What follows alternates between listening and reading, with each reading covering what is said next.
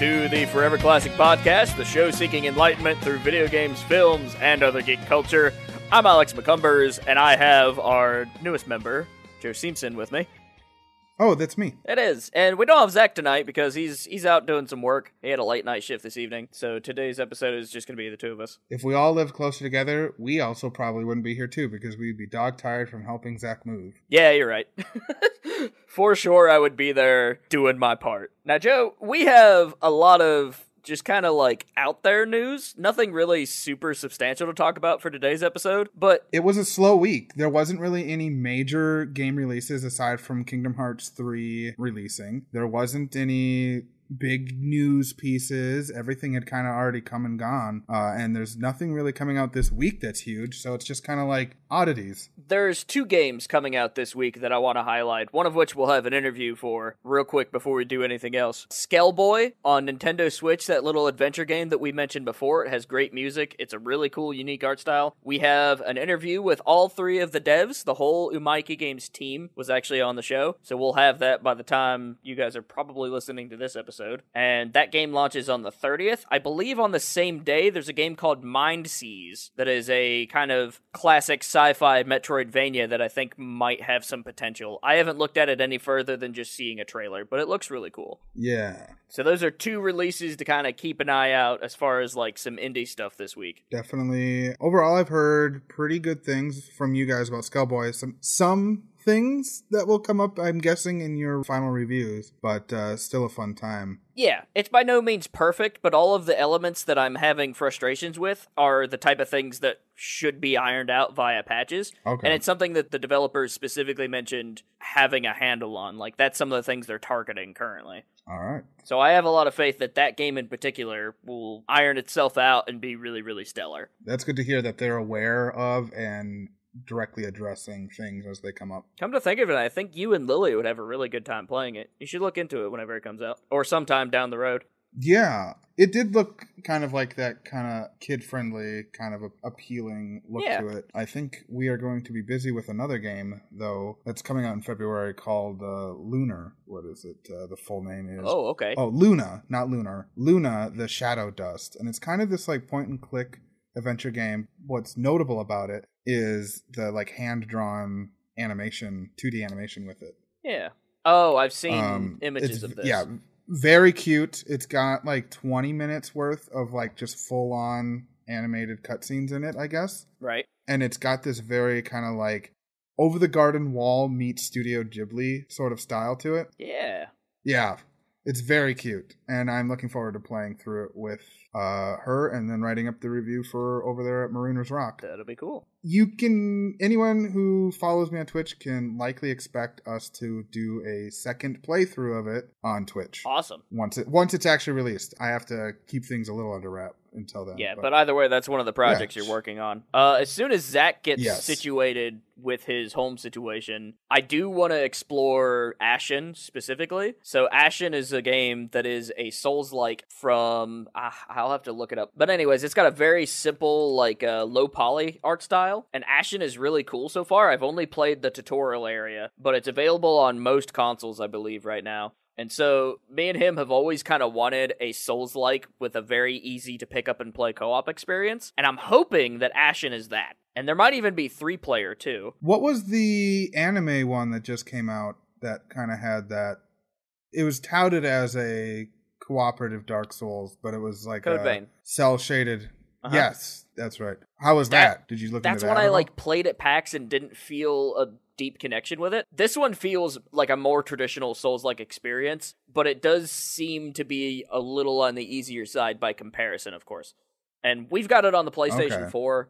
The other thing that I want to mention that I'm going to be getting to, because we were given review copies of Ashen, so Ashen is definitely on our list of things to get done for February, and I do want to do that co-op experience on our Twitch channel. But the other game that I'm getting ready to play is called Disintegration, which is something I played a round of at PAX West. This is a game that was created, in part at least, by some of the original people that worked on Halo. There's a lot of production value in this. Disintegration is basically a MOBA shooter almost, like your Overwatch, but it has a real-time strategy element attached to it. So you're in these, like, flying units, And you're not only like shooting and dropping abilities and stuff, but you're also commanding these little dudes. And so your little dudes have all these different checks and balances against other players' group. And they have abilities, they have like auto-targeting things, but it's this weird mix of like MOBA and real-time strategy and first-person shooter, and it works really well.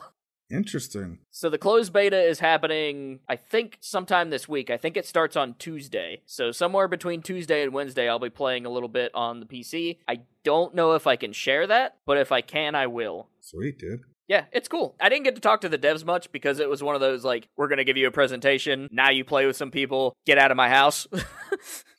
But it was cool. I had a couple games like that with the PAXs that I've gone to, where it was like, you get in and out. It wasn't the personalized experience. No, it wasn't the personalized experience that most of my meetings were. And I definitely prefer those, like, more intimate conversations, but at the end of the day, it really doesn't matter. I mean, you get what you get depending on the availability and how they've set up their booths and all that kind of stuff. Right. If they don't have the manpower to handle one-on-ones, then they're all busy running the booth itself, so... Now, aside from things that we're playing here soon for various projects and stuff, and I still am in the process of wrapping up what I'm doing for System Shock 2. What have you been into, man? What's been firing you up? I mean, this week I've been pretty busy, but I would say that the thing that got me fired up the most this week was I had an opportunity to like hang out and meet local animators from where I live. And so kind of like scoping out what the next year is going to look like. And what opportunities are going to be available and what people are working on, and just seeing other people that are working on the same stuff I am and in the same industry was just what I needed to kind of get my butt in gear and do things. From last week to this week, not a whole lot has changed in terms of like what I'm playing and what I'm watching and getting into. I did discover that not only did I discover that there's a Ni no Kuni anime movie, it's available to watch on Netflix. So I will be watching that very soon because I am a big fan of that series. I almost watched it last week, but we determined to watch something else. The cool thing about what Netflix is doing in that space too is they also will be having the upcoming Dragon Quest animated movie, and that looks really neat. Oh, I didn't even know that was a thing. Yeah, if you want to, you as an animator, I think will particularly get a kick out of it. If you get a chance, look up the trailer for just Dragon Quest movie. It's like this 3D animated thing. It's very pretty. Interesting. I guess otherwise... In that same note, they finally showed a trailer for that remake of the Pokemon First movie that's going to be apparently all 3D. Oh, that doesn't interest me as much, but what do you got on it? I don't have much. I watched it, and I think it looks pretty good. Like, they did a pretty decent job of translating that kind of cartoon look to... I mean, I'm certainly not going to be as nostalgic because part of the experience of watching Pokemon the first movie is how it looks. And that kind of older 90s made for TV but got a big budget for a movie kind of look to it was exciting at the time. And now we've seen so much Pokemon, even just the episodes actually have pretty decent budgets for some pretty decent animation. And so this is kind of like a let's show the first movie to a new audience and hopefully get some money from the people who are nostalgic for it kind of vibe. The other thing I'm a little not as behind is new voice acting. So all of these characters already have distinct sounds to me, and hearing different voices come out of them, I'm kind of like, oh, I don't know. And that's just me being an old man and not liking change. But I will, if Lily wants to go, I will not hesitate to take her because I'm all for doing that kind of stuff with her. And the longer I can keep her interested in nerdy things, the easier it is for me. I don't think you're going to have to wait for this, dude. I think Netflix has it. Mewtwo Strikes Back Evolution arrives Pokemon Day, February 27th, only on Netflix. You don't have to go to the theaters. Just watch it at home. Oh, that's fair. Then I'll just watch it at home. Yeah. But we might just, make a thing of it, you know? That'd We're be gonna fun. sit down and watch this movie, grab some snacks, order a pizza. I don't know. That weekend is also Kim's birthday, but somewhere around there, we should do a Pokemon episode. Maybe that comes out that day or something. That'd be cool. I've been wanting to get Jesse on the show. Netflix has announced a animated Witcher. Oh, yeah. I haven't heard if it's a series or just a movie, or maybe they're doing both. I don't know. But that could be interesting. It kind of exploring the lore a little bit in smaller stories would be kind of cool to complement what they're doing with the live action. I don't know anything about the voice casting or anything like that. I haven't looked into it too much. I just saw that it was a thing, apparently. But yeah, Netflix is doing some pretty cool things with anime right Do you now. know offhand what that Ni no Kuni movie is about? Is that about either game, or is it its own thing? It's its own complete thing. I've watched the first 15, 20 minutes of it, and then I got too tired and had to go to bed. So I will probably finish it when I'm done recording. So it's a totally whole new thing. I haven't even really seen any references to the games yet, other than like locations and the fact that, you know, it's kind of a world built with like, there's animal people. Yeah. So I'm not entirely sure what the Ni no Kuni specific angle is, aside from people from our world are transported to a magic world. It's an isekai, because we needed more of those. Right. But it's not bad so far. Cool. Definitely got an interesting angle. Aside from the Ni no Kuni angle, there's some, you know, maybe slightly tropey, but I dig it. Story of friendship and what all that means and how the worlds are connected. Very cool. So I guess I can go into some of the anime I've seen recently. I stumbled upon, and I wasn't really aware that this existed, even though I had a slight inkling of where it takes place. But I sat down and watched Gundam NT, which is narrative, and this is taking place immediately after the events of Gundam Unicorn, and Gundam Unicorn ends in this batshit crazy, weird, metaphysical sort of situation. And so it was cool to see what everybody's reaction to that event was. So it got Evangelion on you. Not as good. Well, it wasn't as impactful, I think. It tried. It felt out of place, personally. But Gundam always has this weird, new type psychic thing going on with it. So it, kind of made sense, and it was kind of cool. But also, the whole time, I'm like, I don't know what's exactly going on, and I'm just confused. Yeah, I end up being super picky about the... it's hard to sell me on an anime most of the time. Partially because I had friends that they would only watch anime, and everything anime was the best. And then I would watch it and go, no, this is definitely not the best. And so I've grown hesitant on a lot of anime, but I've gotten pretty good at when I see something I think I'm going to enjoy, I usually enjoy it. And if I don't get into it in the first, so many episodes, depending on how long it is, I'm like, this has not sold itself on me. And I've had so many, well, you got to get through the first 50 episodes. I'm like, I don't got time to watch 50 episodes of, can I skip to episode 51? Well, no, you need, you need to know what happens in the first 50 episodes. And I'm like, all right, well then, if it takes 50 episodes for it to get good, then I'm not going to watch it. Which Gundam has been doing a lot of these movies that give you the highlights of the series, because a lot of the series are 50 episodes long. So sometimes they'll break that into 2 or 3 movies, release it as that, maybe add some extra flair to the animation. And so you get the gist of the stories that way. And right now, I think that's the best way to kind of experience a lot of the older Gundam stuff. So that's what I've been exploring recently, and I came across this one because I'm just going through a list of Gundam series, and I was like, oh, narrative. I've seen the mech for that. The mech looks kind of cool. And then I loaded up. I was like, oh, shit, this is a sequel to Unicorn. I just watched that. Oh, that was good timing, because you could have accidentally watched it out of order and been very confused. Yeah, but the other thing that's really got me tickled is there's been a bunch of animation, just kind of celebration things put out, and one of which is this Digimon nostalgia video that Bandai did, and I've got it playing here, but I can link it to you later if you want. Now, I love the Digimon franchise for all it's worth. There's been some really kind of lackluster games over the years, but I've always enjoyed this franchise. And so watching this trailer that's just a celebration of the brand is the same type of feeling I got when they released those tear jerky trailers for Pokemon. It's the same energy. Huh. I also just sent you a link of something that I watched animated that kind of got me excited about animation. It was an animation collaboration of these artists reanimating to the original audio of an old Looney Tunes cartoon called The Dover Boys, directed by Chuck Jones. Oh, cool. It's a very ridiculous, it was the only time the characters were ever featured. In a lot of ways was an experiment on smear frames. Okay. And how they were developed. But it's kind of cool seeing all these artists come together and get so many second chunks of this cartoon to rewatch. It's got some really great just lines and jokes and gags in it. The villain in it is called Dan Backslide, which is just a fantastic name. I've seen this done with Shrek and SpongeBob episodes. Okay. But yeah, this is with an old Looney Tunes cartoon. Huh. And I would definitely highly suggest watching the original as well. It's just fantastic. But it was just fun to watch all these animators reimagine some of these scenes. Some of them are just frame for frame exactly what happens, but with a different art style. And some of them, they take it in a new direction, and you can tell they really went all out to create something new. Cool. But yeah, it's very funny. That is neat. I love whenever, like, things are pulled out of history and then given some love and attention. That Digimon thing looks pretty cool, but yeah, it definitely reminds me of those 90s Pokemon commercials where like they're wandering around and the Pokemon are walking through the streets and things like that. Well, you know that recent one they had that was like, this is why we love Pokemon, and it had the kid in Japan like admiring the creatures all throughout his life and how it like came full circle and he was sharing it with like his kids or something. I think I did see that, yeah. It's got that same vibe to it. It's a very similar in tone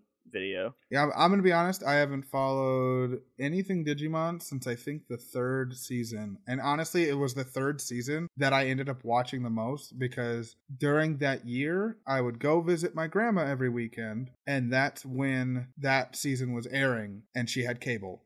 Nice. And we did not have cable at home, so I never watched it at home. Yeah, I watched those episodes as they came out whenever I was a kid, and it always seemed like an event when they hit like the end of a major portion, because they would take like an hour and say, okay, we're going to play both episodes back to back, and we're going to hype it up throughout the next month, and there was all these like little in-betweens in between the like Fox block or whatever, and so it was always just something that felt really powerful whenever those final episodes came out. It's the same way the Toonami hyped up bits and pieces of Dragon Ball Z. I remember them doing things like, be sure to tune in for the, and then whatever show it was, season finale movie. And it was literally just like 3 episodes shown back to back. Yeah, it was a cool time. I like Digimon personally. I think it has a much better plot than Pokemon in every sense of the word. Oh, definitely.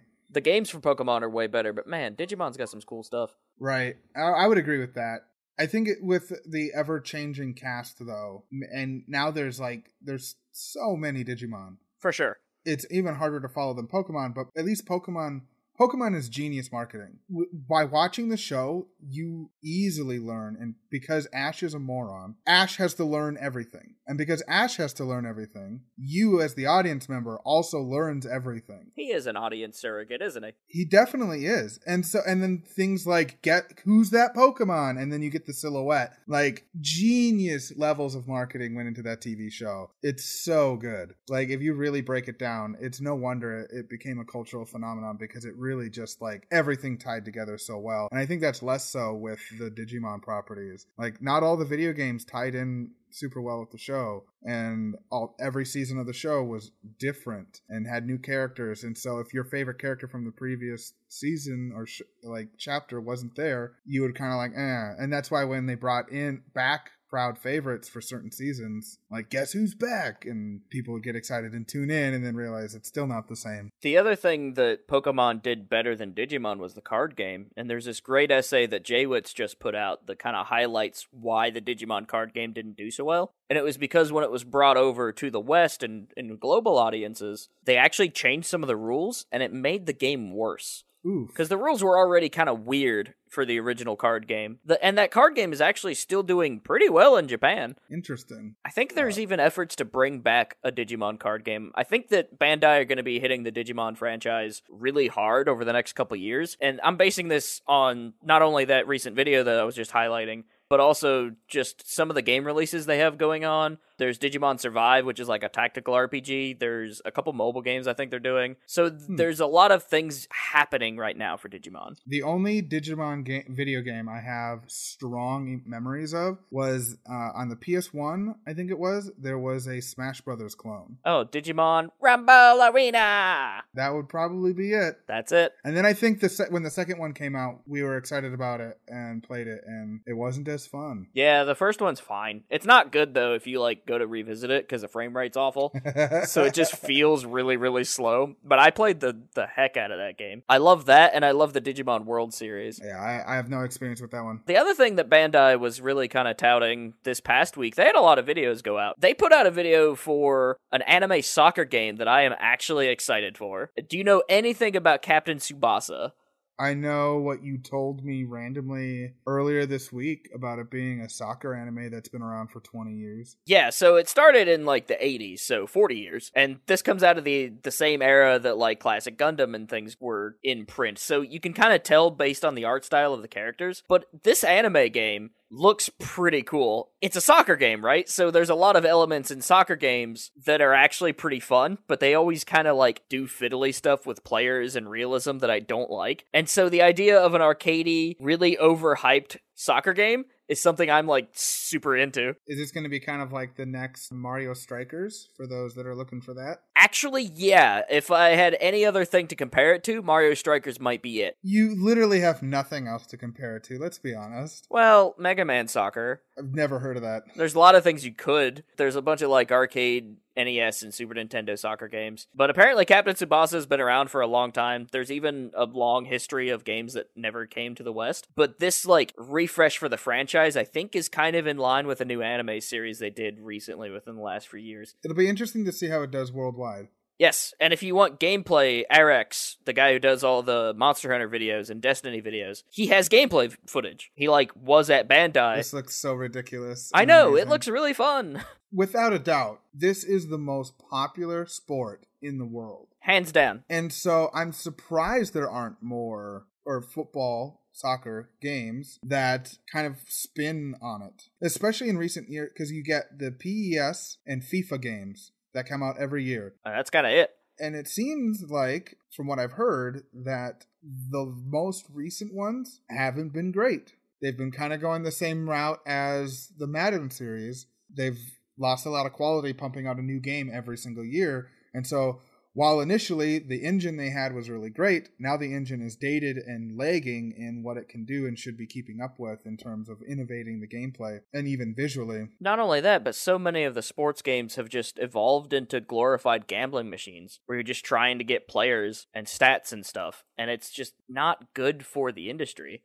or the genre, which is why sports games took such a dive in quality. I love a good American football game. If I'm going to play a video game that's football, you got to give me something to do other than just regular football. And so like Blitz the League or NFL Blitz on the N64 and Blitz the League on PS2 later are great spins on the game that make it incredibly fun and push it over the top that you would never see in real life because it is a video game. And this seems like a really great... Mario Strikers had kind of filled that role for a while. Haven't seen a new game in that for very long, and there's only been one, right? No, there was a second one, I believe, on the Wii. Really? Yep. I know. I was surprised when I heard about it too. I was like, I don't remember hearing about that one. And then I vaguely remember one friend being excited about it in high school because he loved it on the GameCube. Mario Strikers Charged? That sounds right. Yeah, you're right. So there's Super Mario Strikers on the GameCube, and then Mario Strikers Charged on the Wii. And that's all we've gotten. But that's the kind of like interesting, weird way to interpret sports that I've missed. Because I really like games like NBA Jam. Right. Just looking at that box art, could it be any more 90s? Oh, the Tsubasa or the Mario Strikers? Strikers. Yeah, it's so cool. It reminds me a lot of the same art style used on like the NBA or NFL Street series. Those were fun too. There's so many things we're missing out on in sports, and it's the perfect thing to sit down and make a game for. I'm excited for Captain Tsubasa. I think it's going to be really cool. I think anime is a perfect avenue for pushing the sports drama. Yeah. Like one of the most popular sports anime and mangas out there is, in fact, a tennis-based one. Mm-hmm. Prince of Tennis. I found that show to be fairly entertaining. Even the manga was entertaining to watch. But I would never just sit down and actually watch tennis. No. Or I wouldn't for the life of me. Or even play a tennis video game. But you give me a tennis video game where I can blast a tennis ball so fast it creates a crater on the other side of the arena, I'm in. Sold. Other anime that, like, because my wife really likes sports anime, and so we watch a lot of, like, Haikyuu, Kuroko no Basket, which is the basketball one. Haikyuu is a volleyball one that's very fun. And recently, there was a run of a show called Hanamaru Zumo, which is a sumo-based one, and that one is very cool. That sounds cool. They all follow similar tropes. You have one archetype and then another archetype, and they just kind of clash. So they get kind of samey, but there's almost always some sort of pull that makes it still interesting. For Haikyuu, it's moments of just epic animation that happen over the span of seconds. Like, right when they connect with the ball, it'll go into hyper detailed mode, and it's really neat to watch. Yeah, no, I just love how they're not shy of just going all the way and over the top. There's too much concern these days about keeping things too grounded, and they're almost pulling back too much to keep realism in place. And I'm just like, I see realism all the time. Give me something new to watch. And that's just my perspective. I know some people really appreciate realism and like really grounded content. I'm just not one of them. So this is one that I might actually check out. Definitely worth a rental. Like if I got some friends together and hosted a stream of us just playing, this would be a good game for that. Regardless, it was the most surprising piece of news that I had seen that week because it was floating around Twitter. I watched it and I was like, holy crap, this is actually incredible looking and I want to know more now. Other major news, Joe, involves my favorite thing that I've been championing for a long time. Bluepoint Games. Oh, let me guess. Do you have a guess? No, I don't need to guess. I can read the document, but you have been talking about this for a while. So Bluepoint Games apparently have revealed that their next game is going to be one of their biggest titles they've ever worked on. And a lot of people are interpreting that in a couple different ways, whether it be, as far as like actual size of the game or as far as like the length of a game. And a lot of people are kind of pointing to two games still. It's either going to be Demon Souls or Legend of Dragoon is what people are hoping. And while I would really love to see a Demon Souls remake because I absolutely love Dark Souls and I would love to revisit all those ideas that were really kind of profound in Demon Souls, Legend of Dragoon is one of my favorite RPGs and I wanted something to happen with it really bad. Right. And it would be cool to see it reimagined and redone and given the detail that could really make it shine. That game had so much imagination and just like unique visuals to it. And a lot of interesting ideas to like spin the RPG formula. Yeah, and, like the concept of a dragon. The first dragon you see is a giant praying mantis looking thing. Yeah, that's true too. They kind of broke the mold too in certain things, like certain character archetypes being definitely evident, but also broken and turned on their head. Yeah. So a lot of tropes were played with. Did you know Rose was apparently blonde originally? Some early concept art of her was recently shared on one of these various forums. And yeah, she apparently was blonde at one point in the design process. Interesting. So the thing that I heard this week that kind of has me excited is I'm a fan of the Order 1886 on PS4. It could be because I got it for $5. Yeah, and not 60, but I really liked it. It introduced a really cool world of like the Knights Templar have been fighting this battle against like werewolves for a long time, and the titles of the various knights or the names of the original Knights Templar knights have become titles. So when you get inducted into the Knights Templar, you take on like, all right, I am now Sir Gawain sort of thing. And all of these ideas are really cool. The immense detail, it's a fantastic looking game. You can like look at every single model in the game and like see all the details and the engraving on all the guns. Nikola Tesla is their weapons manufacturer and like just really fun story bits on all this stuff. But there is rumor of a sequel actually being in development. I thought this was a series that was just dead. Nothing was going to happen to it due to the really mixed, mostly negative reviews because of its unfortunate, very short length. And I thought for sure that it wasn't going to be anything. Well, now there is rumor that there's going to be a sequel, and it will not be a PlayStation exclusive. It'll be cross-platform with it'll be available on multiple platforms, initially starting with the Xbox Series and PS5. And it's, again, looking to push the boundaries visually of what is capable with video games. Because this game still looks good, and it is an old game at this point on the PS4. Came out in 2013, 2014? Yeah, that's a long time for a game to be out for it to look this good. This is one that I've always wanted to sit down and play because I like werewolves, and I don't think there's enough werewolves in video games. There's like some really cool scenes that I've seen out of this title. That said, it's like a 5-hour experience, right? Right, it's not very long. It's not very long at all. And it ends on a note clearly setting up a much bigger story. And so I've always wanted to see it finished or continued in some way. And there's just been so many things happening in relation to this game that I thought it was dead. So to hear this week that a sequel is possible is exciting news for me. Now that comes from Ready at Dawn Games, and I'm curious on what other things they've put out since. They were an extension, it appears, of Santa Monica, who worked on the God of War series. Right. So Ready at Dawn, I think the last major thing, according to their website, is the Echo VR and Lone Echo, two very big VR projects. And I think Echo VR is even like a competitive esports sort of thing. And I think they are most known, aside from Order 1886, the PSP God of War games. Oh, okay. They worked on Okami as well, and Daxter. Yeah, so a lot of PSP titles first, and then Deformers, that weird little like kind of party game where you're these squishy little animals. They worked on that too, and since then they've been working on this sci-fi VR stuff with Lone Echo, which people apparently like pretty well, and then Echo Arena and Echo Combat. So a lot of VR things. Yeah. So it would be cool to see them come back to the console space in a narrative sense. I mean, I think they proved themselves to be capable of some pretty unique ideas. They just didn't create an experience that was long enough to satisfy the customers who paid $60 for it. On top of a brand new PlayStation. Right. Because it was a launch title, I think, or close to it. Yep. And it was one of those games, I think, that I was like, this is a game that I want a PS4 for. Yeah. And then it was like 6 hours long, and I was like, okay, fine. And then when I finally got a PS4, after about a year, it was on sale for $5. And I was like, you know what? Even if it's short for $5, I'll give it a shot. And it ended up being great. I really, really liked it. So apparently it comes from a leaker on NeoGAF. And so that post just kind of comes out of the blue and says, here's some very cool things that I have seen for this game. And I don't know. We'll see.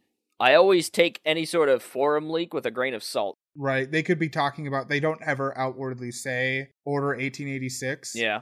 But based off of what he describes is similar to what was described about the original. Mm-hmm. So it could be a totally new project. Could be. I think people are wanting to see the finale to the story or the continuation of the story. It's got a following. Hopefully Ready at Dawn has learned their lesson and put forth the effort necessary to really give players that really deep engagement that they were looking for. Now, was there any replay value to the original game? Like, could you play through it with, I don't know, infinite ammo or something? Not that I recall. Okay. Yeah, that's the other thing too. It's not a ton of replay value unless, you can't play as other characters. There's not really much for trying out, I'm gonna focus on trying to kill with the shotgun this time. So a lot of your arsenal and stuff is kind of predetermined for the most part. Is there trophies and stuff? Yes, there is. And in my initial playthrough, I did not earn very many of them. So I don't know what is required to get a lot of those trophies. It's really weird. So at the very least, maybe it would be a fun one for trophy chasers to get the platinum on. Because that apparently exists. There's a lot of players out there that are really into it. I stopped worrying about achievements after it became a hassle to look at them. Because the 360 had the best achievement system, period. You just hit a button, load it up in the foreground, you see what you're missing, cool, go chase them. Now here's a story that comes from a source that we normally don't ever get to talk about. We have a CNN story.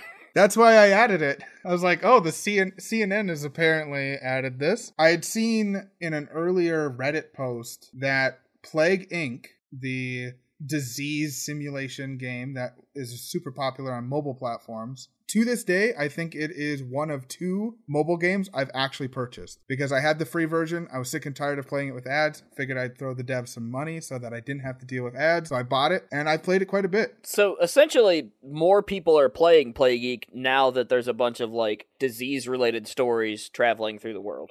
Right. So with the epidemic in China with the coronavirus, the popularity of the game has risen. And the devs, since seeing the popularity of their game come out in the wake of this news, has had to come forward and say, please do not look at our game for any actual real-life application or information. It is for fun only. Because they recognize that they don't want to spread misinformation. This is actually a very serious thing. And so they wanted to get ahead of any accusation that they are trying to say one thing or another about the threat of the coronavirus. It makes me wonder if a research group or something was using Plague Inc. as a simulation platform and wanted to know how they could tweak it, so they messaged Endemic or something. And then Endemic are like, wait, don't do that. It's a game.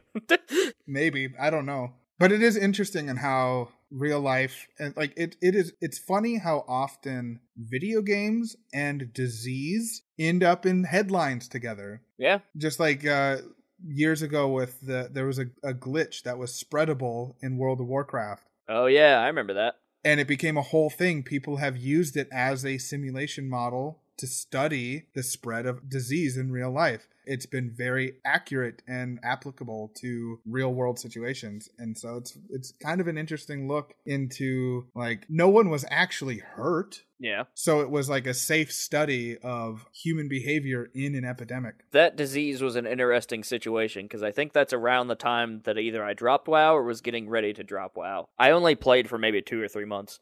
But I remember that being a thing, that you could just spread a disease to various players.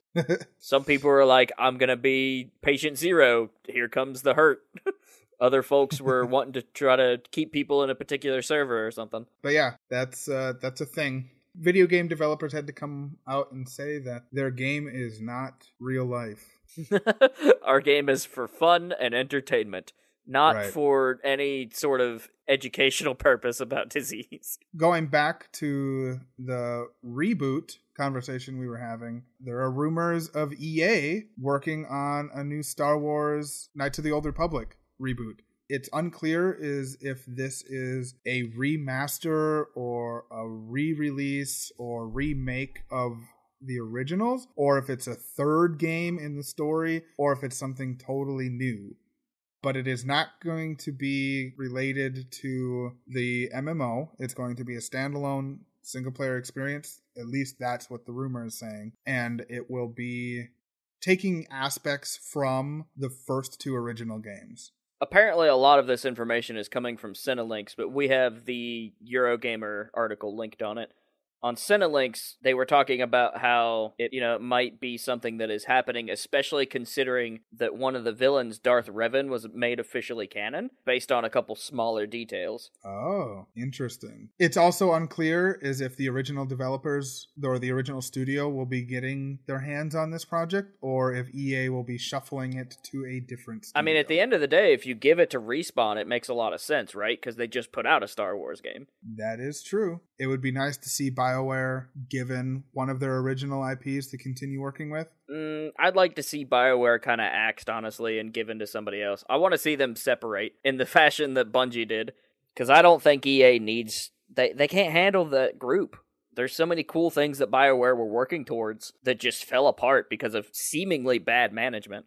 Especially if you go by a lot of the reports that were shared by people like Jason Schreier, who really dived into that history on why certain things were happening with Anthem. Well, it just kind of seems like, not just BioWare, but a lot of studios were like, hey, here's this cool thing we're making so that you, EA, can make a lot of money. And then people who don't know anything about video games say, well, we want to make even more money than that. So we're going to require you add this aspect into the game. And in the efforts... This is how Dead Space went through the shitter. Right. And in the efforts of adding those things, made the game bad. Specifically those things. The game wasn't bad seemingly before then. Added this new stuff.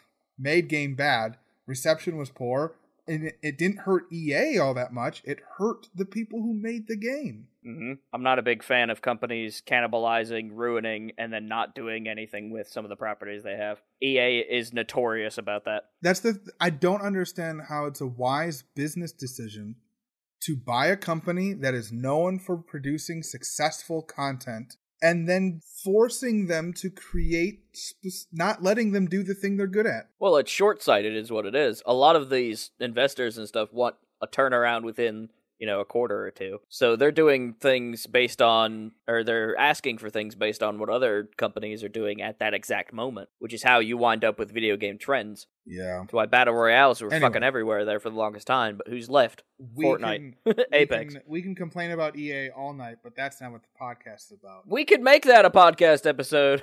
It could be a thing. Here's all the bullshit that EA has done that I don't like. Let's be honest. It could be its own podcast. True. Speaking of companies that do some shit I don't really care for, Activision have signed an exclusive deal with YouTube for their esports live streaming events. Now this covers Overwatch, Call of Duty, and one more that I don't remember that probably doesn't matter a whole lot. Hang tight. Hearthstone and World of Warcraft esports, because apparently that can be competitive in some situation. I'm not downplaying any of the players. Y'all do what you do. I'm sure that whatever you're doing is incredible. Right.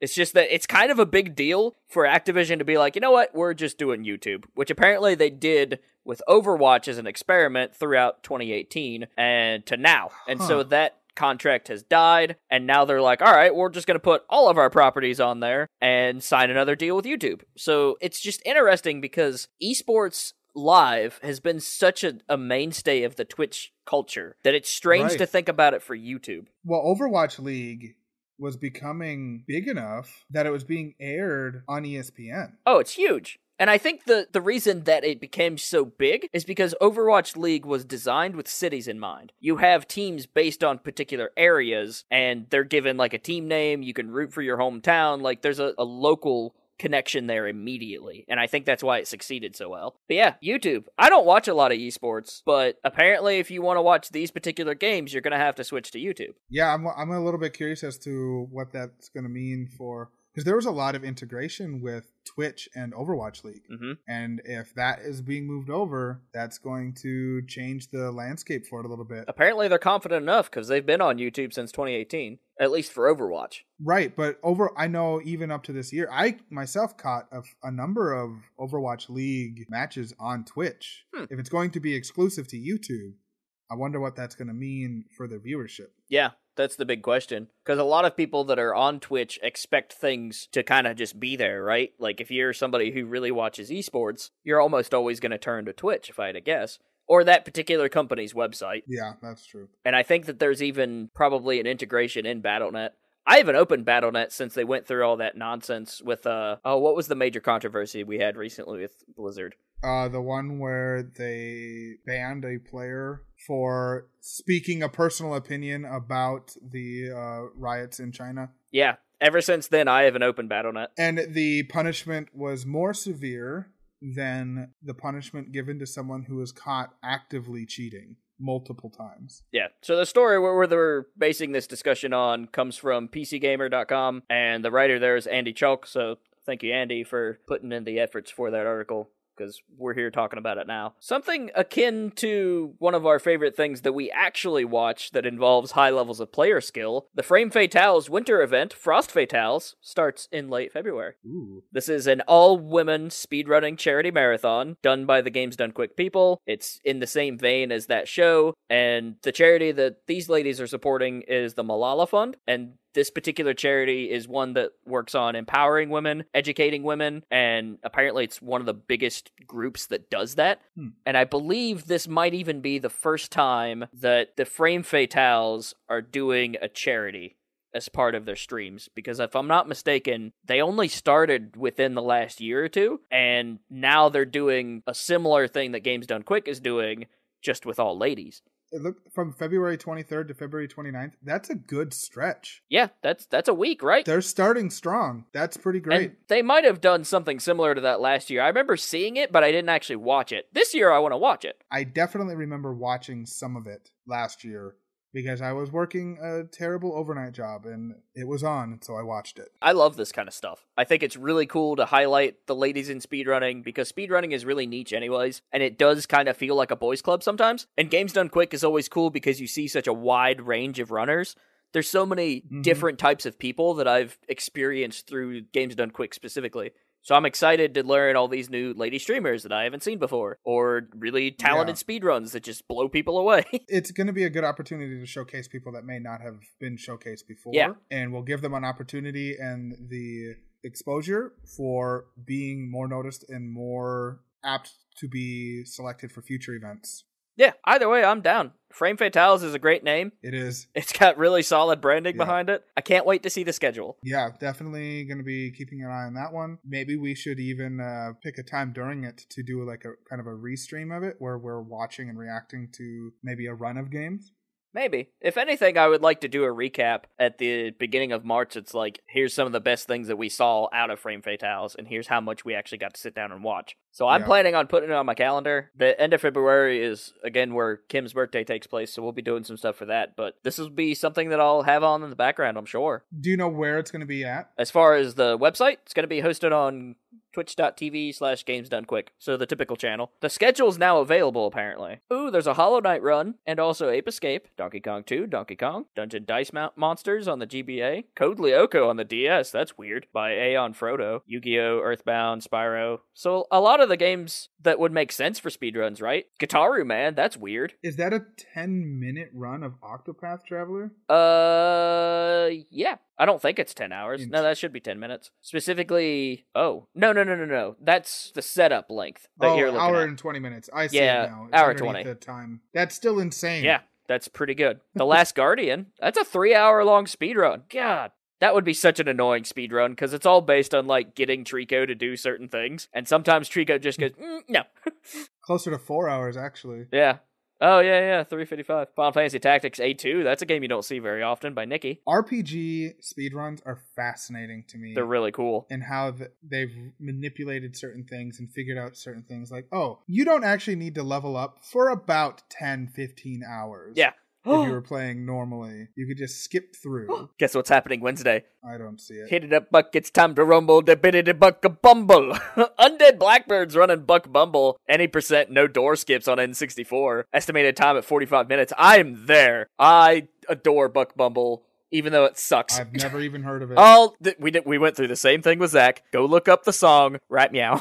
This is my favorite part about this podcast sometimes. What do you mean you've never heard of Buck Bumble? Let me blow your fucking mind. Eh?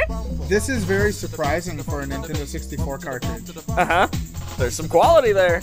Well, with a track like that, the game has to be good, right? Right. Yeah, it's weird. And it's this cool little, like, flying around shooter game where you play as a bee with, like, guns and stuff. It's cool. So, Joe, one of my favorite games of recent memory is Dusk on PC, soon to come to consoles eventually. Was that the Doom clone? It was basically Quake meets like a Redneck Rampage almost. Got it. And so Dusk is this really cool low poly shooter with a lot of personality, a lot of speed. The level design is absolutely fantastic. Well, they've recently kind of opened up SDK support, and while I'm not super savvy in the modding scene, they were very quickly able to just take levels out of Quake and load it into the Dusk engine in like minutes, and it would run. Interesting. With some caveats, but I mean, it works. And now there's a full mod site that they've put up, and that's dusk.mod.io. The modding scene for Dusk, I hope, is going to get very, very cool, because that game was kind of built sort of with modding in mind, because it's a bunch of Doom players. Like, of course they want to put in mods. You know what would be interesting to see? In an event that I would be interested in seeing at an SGDQ event or an AGDQ event is something similar to the Mario Maker Relay, but with this game, with fan-made, or like people make insane levels and then people are racing them blind. That would be very cool as like a shooter. I think the setup would be weird because, of course, you're like getting people to sit down at a mouse and keyboard rather than just handing them a controller. But it could definitely work, and it would be really cool to see. Yeah, I don't know how the relay portion of it would work, or if they would even do a relay, but just giving, all right, here's 3 Dusk Runners, and here's 4 levels they've never seen before because they were made by the modding community. All right, good luck. I would be so down with that. It'd be such a cool little addition to the speedrun as entertainment. This last AGDQ, I think, was the best in terms of mixing up speedrunning. They're like, they're realizing we're a live event. We can do unique things that you can't do otherwise. Let's really embrace that. So you saw a lot of things like the relay races and showcases of certain glitches and things like that with like crowd control. Mm-hmm. Really, really cool ideas, and stuff like this would be a great way to add to that uniqueness. And I listen to the Warp World podcast, which are the people that made crowd control. So people like Jakku, Xwater, Moni, and all them. And so on their podcast, one of the things that they initially set out as a goal for crowd control was to get it on the GDQ stage. And the way they were just like so blown away with people's reactions to it was really heartwarming. What I heard, what I was impressed by is crowd control. In preparation for it, they had to set stuff up with Twitch to warn them ahead of time that this was happening. Yeah. Because they needed to make sure that it was going to keep running when thousands upon thousands of dollars were being pumped through it. And that was what Jakku was doing specifically. Like, they kind of built it with a lot of prototypes. They imagined how it would scale up, and he had his laptop at the show ready to fix something as something went down. Yep, I remember that. I remember seeing him there and just like looking at code, and he's like, oh. He said surprisingly it just kind of worked. Yeah, and he'd have to keep reminding the runner, hey, do you have any bees?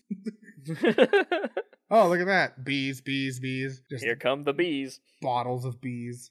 I need to sit down and watch that VOD. I've yet to do that. It's so good. Congratulations, Americans. You did something really cool this year. More Americans went to the library than to the movies. And that's pretty cool that people are utilizing those public resources more in this day and age. The article from LitHub, it kind of talks about it a little bit. There's some speculation. I found this article on Reddit, and some of the speculation there was a rise of streaming services means that people are just more willing to wait to see if a movie comes to their streaming service of choice.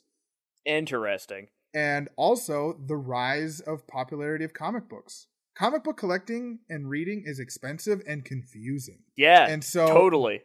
Libraries, public libraries, have some of the biggest comic book collections in the world. And if you live in like Minnesota, where all the libraries are connected through the same network, you can make a request. If the library you're at doesn't have it, they'll get it from another library in the state so that you can get it. It's really weird. Cool. In our library system here in Juneau, we actually have a pretty decent collection of video games. And it's cool because a lot of kids will like go after school and play rounds of Smash Brothers and stuff. And it's just something neat. I've seen that becoming more popular in certain libraries too. I think it depends on what the after-school crowd looks like, and how utilized it is by children. But I think, people are when they are going to the movies, they're seeing like Avengers Endgame, and they're like, well, I like this character, so they'll go to the library and look up that character they like and read those comics, because going out and they'll look it up online and see that, oh, it's $25 or more to get this specific comic trade paperback, or where do I even start in reading a certain character? And while there are a lot of resources and stuff out there, putting money to experiment like that is kind of daunting. And most people don't want to go that step, right? If you want to get into comics, you want somebody to recommend a couple like excellent things, and then maybe you're not even into it, so have the tendency to either load up like the Marvel app or go to the library, which very well could have it. Right. And so I think that I've noticed in my local library that the comic book collection has nearly doubled in the last couple of years, because the demand has gotten so high, and that graphic novels and comics have become its own section of the library. Not just like, here's the shelf of comic books we have, which is what it's been for a long time. This is an entire row, top shelf to bottom shelf, of only graphic novels, including manga. I think another reason why they could be so popular is because for children under the age of like 18, there's a lot of adult-centered stories that you can get in a comic book. Because a lot of times I'll go to a library and see their comic offerings, and it's like, oh, here's, comics for kids. And right there in the middle will be the Hellsing collection. And I'm like, that's not for kids. I saw a Nazi with a baby in his mouth.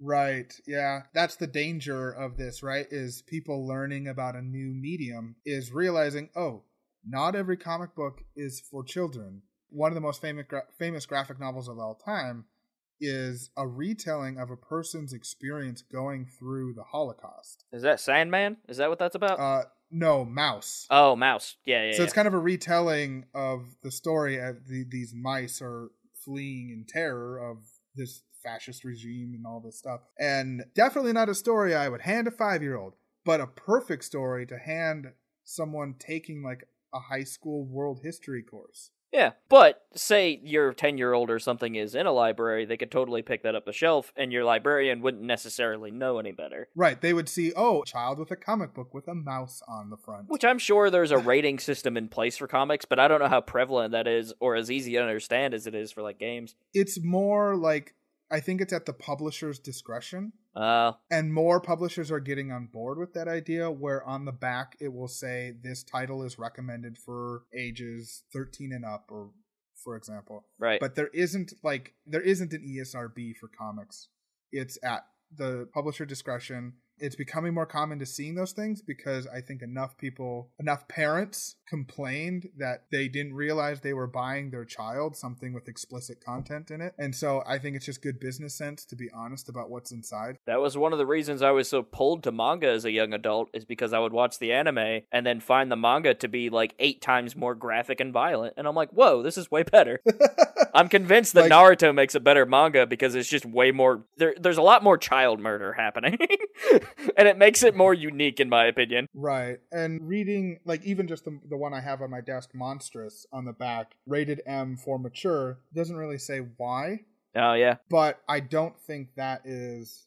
There's no, like, rating board or law requiring them to do that. There was also a lot of nudity in manga, too, so I'd be reading, like, Inuyasha, and you would get full chest shots of most of the women characters. Basically, you're just admitting that you're a thirsty boy. Hey, yeah.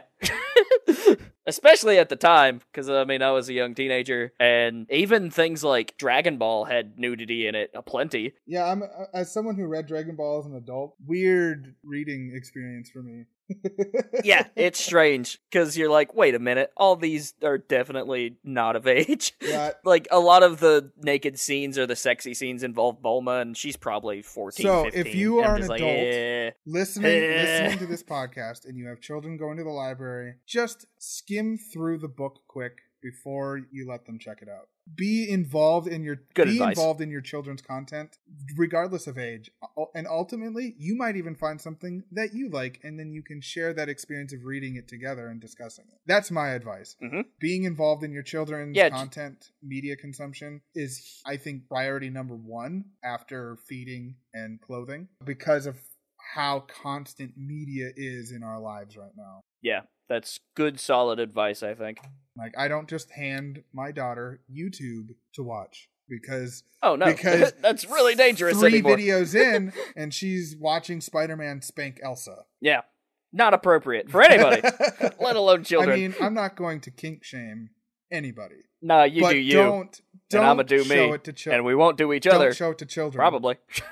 Back into the realm of retro-styled shooters... 3D Realms is kind of killing it right now, and I don't know what crawled up their butts to make them this good. That is a weird phrase. I'm going to just call you out on that one. So recently they put out a game called Ion Fury, which was a kind of retelling of what they did in Bombshell. People didn't like Bombshell at all. It was like an action RPG similar to Diablo, and it was just kind of bad. But then they put out Ion Fury, which was made in the same engine that Duke Nukem was in. That one engine. Okay. What's the name of that engine? Shit. Okay. Build engine. That's it, the build engine. Okay. So they made Ion Fury in the build engine, and people actually liked it, and it's surprisingly a good game. I haven't played it yet, but I've seen a lot of people talk about it. People like Lazy Game Reviews. I think Metal Jesus had a video on it. So it's a game that like people are excited to sit down and play from 3D Realms, which is weird, because a lot of their games have been very lackluster over the years. So they've got one that they've picked up called Wrath Aeon of Ruin, and this is really turning a lot of heads. People are into this one. It's another like hyper-violent, here's a bleak world with a lot of blood and guts and action, and it's that style of thing built in like the original Quake engine. And so basically there was this one or two people working on it, and 3D Realms is like, oh, we'll help you out and publish it, and now it's a thing. And it looks fucking cool. Like arm blades and stuff, really simple PS1 style textures, chewing up enemies with like chain guns. Like, it's just the type of action that I want in these type of shooters. And it looks good in motion, man. Like, this is a really cool looking game. But apparently it was playable at the last PAX South that just happened recently. And yeah, it looks pretty sick. It's available now in early access. You can play it now if you wanted to. Very, very unique art style. Has a lot of similar energy that like Doom Eternal has, as far as like speed and dismemberment and things of that nature. That's cool. I am totally here for it. But 3D Realms is also doing another game, and that one is called Kingpin Reloaded. So this is a remake of a game that they had called Kingpin... let me find the subtitle for it. For those of you that enjoy free things, the 3D Realms catalog has a decent number of free games in them. I don't know if they're any good, but they're like kind of older retro games for sure, but they are free. So yeah, if you wanted they've to got like some classics. if you wanted to check out some old games to kind of like get a feel for the history of video games, this is a great place to start. So Kingpin was originally a title that was made in the Quake 2 engine, because a lot of id Software was peddled out to other groups, and so they would make games in that engine, because John Carmack's programming was just so tight, right? But back in 1999, they released a game called Kingpin Life of Crime, and so that's what this is. This is a remake of that. And this remake has like 4K resolutions, ultra wide, better graphics, of course, and it doesn't look bad. I mean, more retro inspired shooters. I'm kind of just like addicted to that genre right now. And some of the comparison shots they have are just really cool. It's neat. It's definitely a different type of game than probably what we usually get with these retro-inspired shooters. But I love this genre a lot, because a lot of the games I missed out on, I only got to like hear about them from things such as X-Play or Attack of the Show, even back in the early 2000s. Video game TV before it became, there was like a dating reality show and then Cops. Yeah, that's pretty much all they had on G4. There was a really weird show I remember on G4 that was literally just 20 minutes straight of just random clips of video games.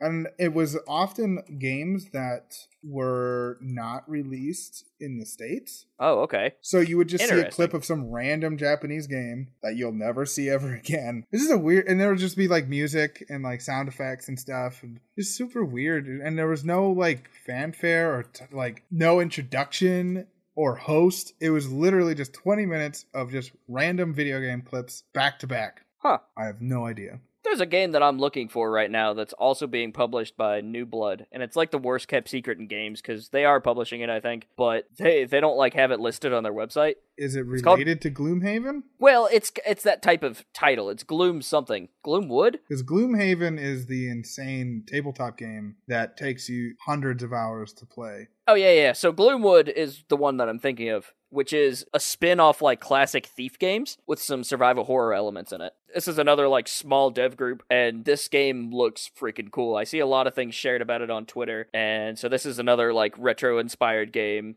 specifically for retro FPS that I'm keeping an eye on. I'm like super pumped for this. This looks really cool. Gloomwood is the name of it. Should be neat. I think should be. That about wraps us up for news, isn't it? Are we done? Yeah, I think we're done. Yep. That's what we could find yeah. in our 1 hour of prep time. Give or take. Games that should be remade and the companies that should do it. Joe?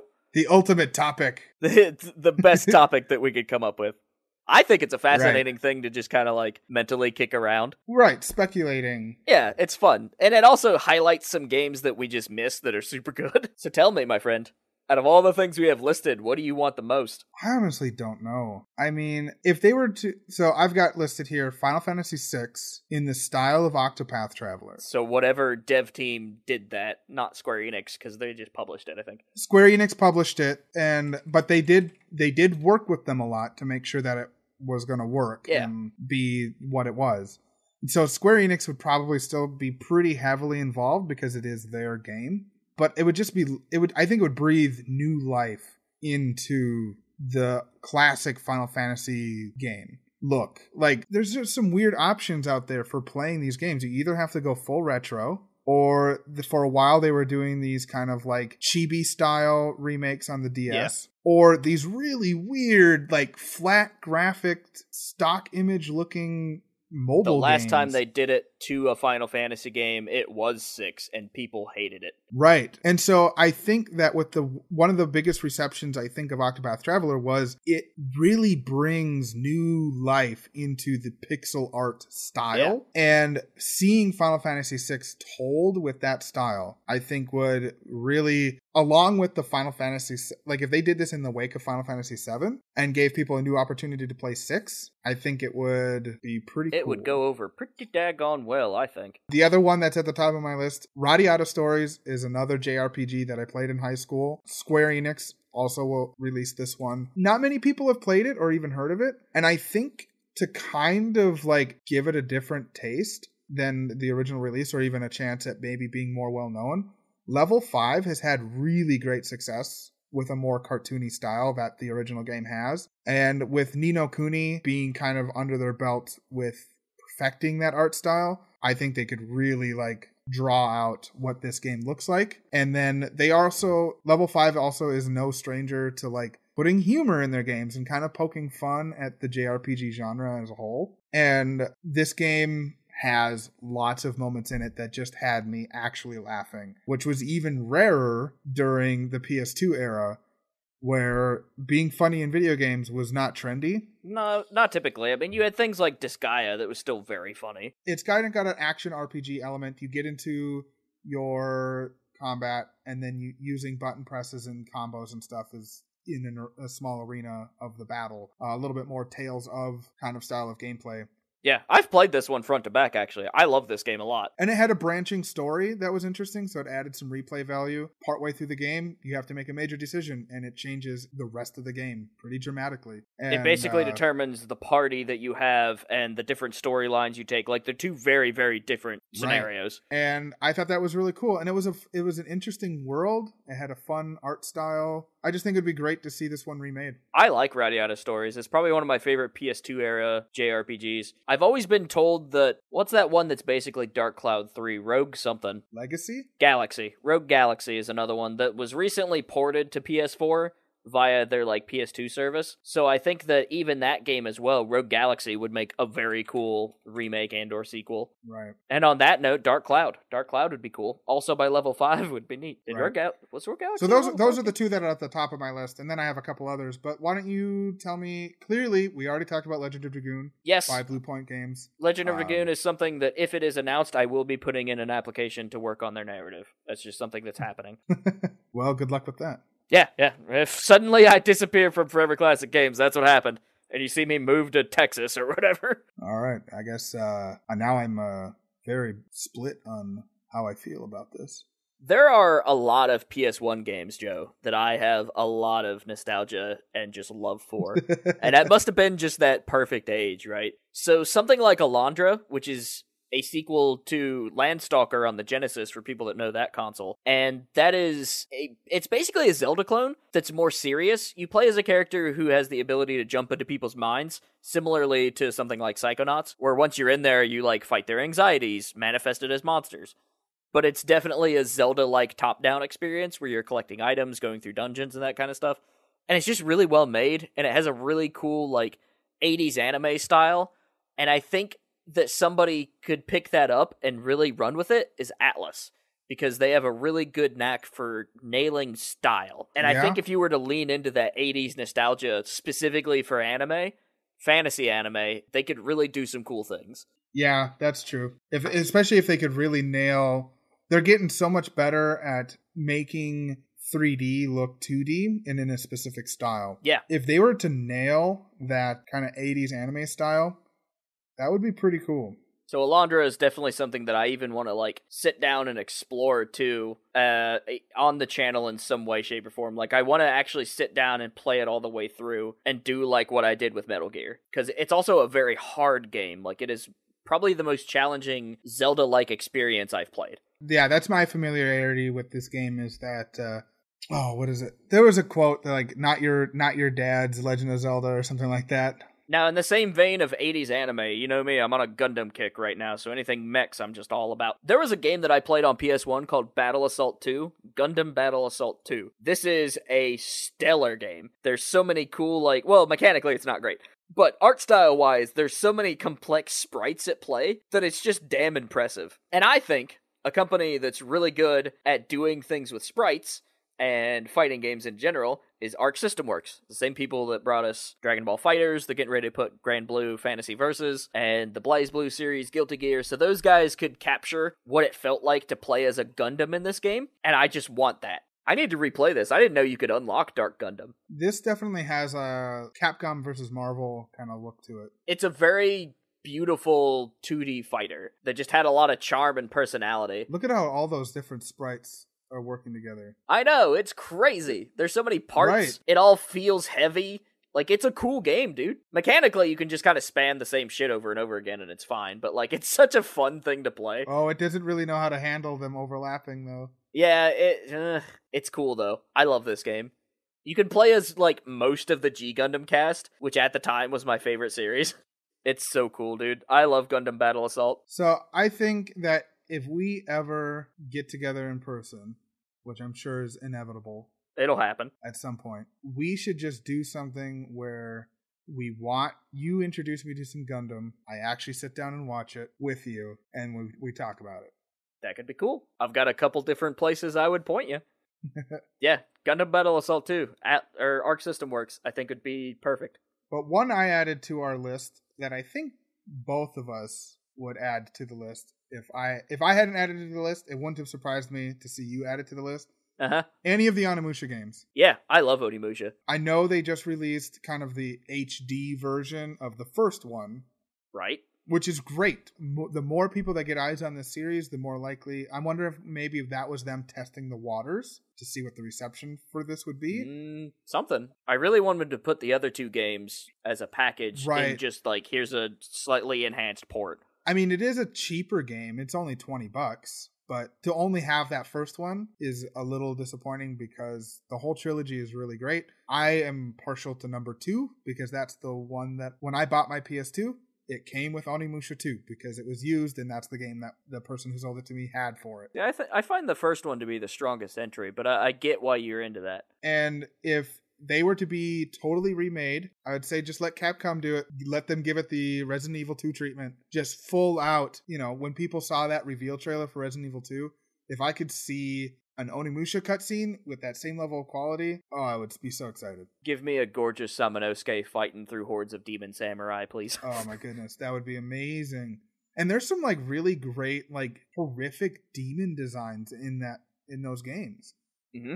I've been watching the Super Beard Bros play through, and I'd kind of forgotten how many cues they took from the horror genre for those games. Oh yeah, there's some really H.R. Geiger level details, especially in the last area. Yeah, because for me, I played these games. I'm not really a horror game guy, but I never really realized that this was a horror game in a lot of ways, because I was just I'm a badass samurai, I'm gonna chop that guy in half. And maybe it's because the character has a sword and has magic powers, it kind of loses some of that horror aspect where get where I have a gun and I have 4 bullets, Yeah, I mean, the first game still kind of keeps that classic survival horror gameplay because it is kind of hard. So a lot of that anxiety in the player is still there. Yeah. I like that series a lot. I recently did a huge retrospective on it that I published on our website too, because it was originally published on retrovideogamer.co.uk, so one of the UK websites. I did it as a guest piece for them.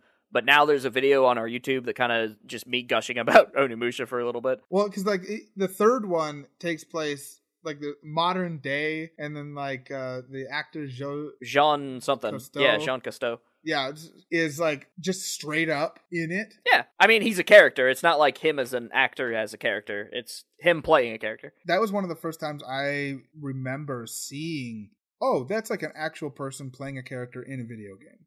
Yeah, which is what Onimusha is kind of built on, because all the main characters are famous Japanese people. Right, but I'm not Japanese, so I don't recognize them. Yeah, and I only know that because I did a bunch of digging on it. So there's a big retrospective on our website about Onimusha. But really, you take anything out of Capcom's classic library, slap the RE Games engine in it, and I'll play it. I really want to play Dino Crisis Remade. And that's kind of what people are thinking they may be doing. Because there's an email that went out in their ambassador program that said, hey, sometime early in the year, we're going to find a bunch of people to invite to our facilities or whatever to play this unannounced horror game. And I'm like, that's got to be either something new or whatever they're doing with Resident Evil Next or Dino Crisis. There's one on here that you added that I don't think too many people would actually put on their list. So, just mostly because I don't think too many people have actually played it. All right. Gaelmon's Great Adventure. Okay, yeah, so this is a great game. It's on the N64. Goemon's Great Adventure is in the Mystical Ninja series, where you play as Goemon, Abisamaru, another little ninja dude, and then a ninja girl. And it's a 2D platformer that's really, really hard, that is also a 2.5D style. So this game is actually really cute and beautiful, but it's just a super challenging N64 game that not a lot of people have played that I owned as a kid. And so this is actually one of the first games that I remember doing a Let's Play of back whenever I was making Let's Plays as Forever Classic. Ooh, nerd. Yeah, it's so cool, though. I might have spelled that wrong initially in the thing. But either way, it's a really neat little game, and I think that if you were to give that property to somebody who's also just very good at that style of quirkiness, I think that Way Forward would be perfect for Goemon's Great Adventure. They've already shown what they can do with River City. They did it with Aliens. They just continue to knock things out of the park stylistically. So Goemon's Great Adventure, Way Forward, yes please. What would that look like to you? Because I feel like a lot of N64 games kind of look similar. Like visually, they kind of have to rely on a similar art style. So given all the resources that we have today, how would you take that game in a new direction? So if you took a softer animation style, like say in the style of maybe even the newest Kingdom Hearts or like a Pixar kind of look, you could really nail some of these character designs and some of the just like weird designs for the yokai style enemies. But it's a neat game. I've got it on screen now for anybody that's watching us live on twitch.tv/foreverclassicgames. And a lot of these episodes for news, we are recording live on Twitch now. So if you want to come hang out with us, you're welcome to. But I love this game. This is definitely the weirdest game I had in my collection. Like, I played it because my grandma found it at a yard sale and was like, you like games, you have a Nintendo 64. Here's a thing. And I was like, oh, it's weird. It's a video game and you're a child. Yeah. So I played it, and I'm like, this is the most batshit insane thing I've ever seen in my life. Like, there's no describing it. Yeah, I have played Legend of the Mystical Ninja for the Super Nintendo. Which is where most people are familiar with it. So I've played that one, and it's a funny and weird game. I remember laughing my way through it, just because it was just bonkers. This one's cool. I'm telling you, it's... all the gameplay still holds up. It's still fun. It's still hard. Once you get to the end of some stages, I think at the end of Worlds, you actually get to jump into a giant mech and do this like first-person sort of sequence. It's wacky, dude. It's so cool. It looks a lot slicker and fast-paced than a lot of Nintendo 64 games. Yeah, it's surprisingly like quick. And it still holds up. I'm telling you, it's a solid game. Visually, stylistically, gameplay is still sharp and responsive. Yeah, I think they really took advantage of the limitations of the Nintendo 64 in their character designs, because these still look pretty good. That was my one complaint about the N64, which is why I played a lot of PlayStation, I think, is there wasn't a whole lot of games that felt like Super Nintendo titles. So there wasn't 2D platformers or some of the sprite-heavy games. I would have loved to see more sprite games on the N64. On my list, the thing I added that I don't think as many people would put on their list is Champions of Norath. Yeah, I know what you're talking about.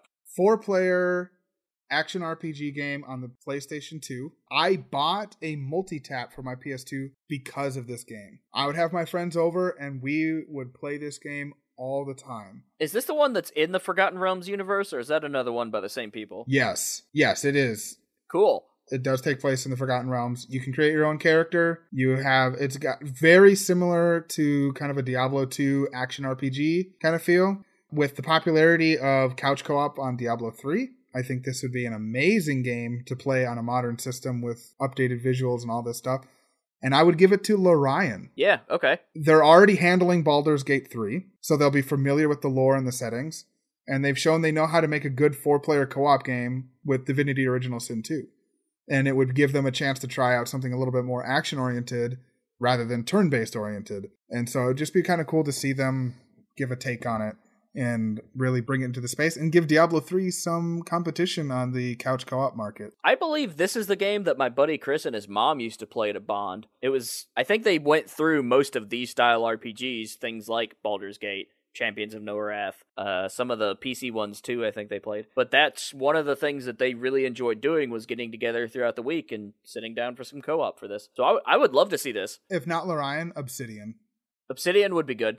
They are knocking it out of the park with their RPGs, especially that kind of isometric time-based action RPG. So it's still turn-based, but you pause it and give commands kind of thing. Meanwhile, Norath is an actual action RPG. You're moving around swinging, throwing spells and stuff. Right. But I just remember this game being super fun to play with friends. Yeah. Up to 4 players. It was the only 4-player game I had on the PS2. There weren't very many. And I think this game is part of why I love the console experience for Diablo 3 so much. Is just sitting down on the couch next to a friend and just like slaying bad guys with weapons and spells and finding cool loot. And I remember we had found a way to game this system. You could create a character. We would level them up to like level 5 or whatever, and then save it. And then you could start a new game and load another file's character into the new file. And so we found out later on that you could create a file, save it, then create another file, save a copy of it, and then you could bring in a second player. So you'd load up your original file, and then you would load in the character again from the second file, and they would both have all the same gear. You unload all of the second character's gear into the first character, and then sell it. Oh, okay. We used to do some similar stuff with Oblivion had a cloning thing that you could easily do. But because of the multiplayer aspect, it made it really easy to do, and glitches kind of like that weren't as common to be found on like a PlayStation game. Yeah. Where you would load another game's character file into the currently loaded file. You don't run into that too often with even any console game. Yeah, it's not very often that takes place. So I'm going to throw a weird one at you to close us out for this, and then we'll run through the end of the episode, because it is getting kind of late. Yeah. So I think this is a bit of a stretch, because not a whole lot of people played or even attempted this game.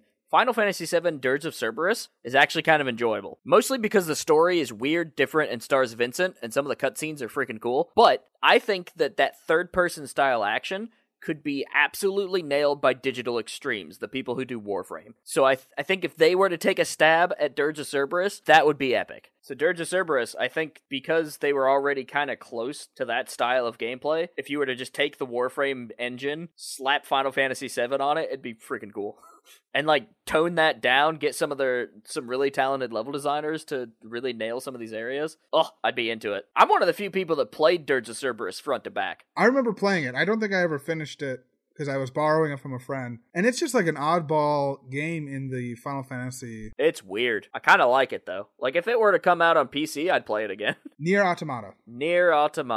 Okay. Platinum. Yeah. They would also be very good for like a fast-paced third-person shooter. Platinum would be good. Yeah, because they also did Vanquish. All right, well, yeah, sure. Yeah. The Vanquish people. Right. It comes full circle. And they also did Bayonetta. So they're already kind of in cool. That really fast-paced action shooter space. But I also kind of just want to see Digital Extremes make a game that has a start and a finish. So much of Warframe is just so big that I can't get into it, even though I like just playing it. So I don't know. There's a Cerberus by those folks would be pretty dope. The last one I added to the list, I won't dig too much into it because I feel like it's somewhat self-explanatory, is Dragon Age Origins, CD Projekt Red. That makes sense. Just give them another dark fantasy world to just flesh out. Would be really cool to see. On that note, I think I'd rather see them do Mass Effect. I mean, we're going to see what they're doing with things outside of fantasy here soon with Cyberpunk, but That's true. Plus, I also want CD Projekt Red to take a look at Shadowrun. Oh. I think is a cool universe for them to play around in. That would be cool, but it's super close to Cyberpunk. It is, but man, there's some neat little things in there that make it different enough. And I think CD Projekt really wants to like do different things. Because they did Dark Fantasy for so long. So they would never get Dragon Age Origins, first of all. Maybe they should do a mech game, like a Robotech or something would be cool. Give them a Gundam game. Yeah. More people need to make Gundam games. Bandai did announce a new Gundam game last week that has 138 characters in it. It's another versus game, so that like 2-on-2 fighting game sort of thing. But that pretty much sums up our list. So we kind of covered what we've already been playing. I mean, the only other games that I'm spending time with right now are things like System Shock 2 and Skellboy. Although I did just purchase a couple One Piece games that we played around with briefly, and they're fine. Okay. We just kind of wanted something One Piece, so we picked them up for $10 when they were on sale. But I picked up the Dynasty Warriors clone, Pirate Warriors 3, I think, and then Burning Blood, which is like this weird 3D fighting game that plays like a 2D fighting game, but it's in a 3D arena. It's very strange. It has the worst pacing and just like the weirdest pacing of any fighting game I've ever played. Well, for me, I'm continuing to play Far Cry 5. I'm really having a lot of fun with it. I normally do not like open world games. This is definitely an open world game, but adding in that cooperative element makes it so much fun. Let's do this silly thing together, sort of thing. Playing on the playground with your friends as a kid. Playing on a playground by yourself as a kid, not as much fun as with your friends. That's my comparison. I know a lot of people love open world games, just not my thing. Far Cry 5 has been a huge exception because in a lot of open world games, I kind of just end up sticking to the story, do some side questing stuff, and then I either burn out or just finish the story, and then that's it. We have spent so much time goofing around in Far Cry 5, which is kind of funny in a sense that the story is actually very intense and very serious. And then 5 minutes after watching a cutscene where someone gets a tattoo of a sin on them cut off of their body and then stapled to a wall, I'm standing on an airplane going, hey, see if you can fly this while I stand on top of it. Just so weird there's little some things. there's some disconnect to the hijinks and the story. Ludonarrative dissonance. Yeah, where you're kind of forgetting that you're in the middle of a really intense story. And then I'm just kind of continuing through Final Fantasy X still enjoying it. I don't like that one, but you do you. I'd still like to play through it, I guess, one of these days. I almost bought Final Fantasy 12 on Switch, because there's a sale going on right now on Target for buy one, get one. Or buy two, get one. For a long time, that was my favorite Final Fantasy game, and then I played 9. Yeah, I really like 12, but it gets kind of, really challenging towards about halfway through, to the point that I just don't find it fun anymore. I love that game, start to finish. I used a Game Shark to beat that one ghost boss, because he was just that tough. But Joe, if somebody wanted to find your stuff on the internet, where might they look? Well, anything pretty much Daddy Gamer related, at the Daddy Gamer on Twitter, Daddy Gamer YT on Twitch, and Daddy Gamer Reviews on YouTube are the best ways to find me. There's a Facebook somewhere. I think it's the same as the Twitter. If you wanted to talk to me specifically, you can check out at the number 4 Forever Classic 105 on Twitter.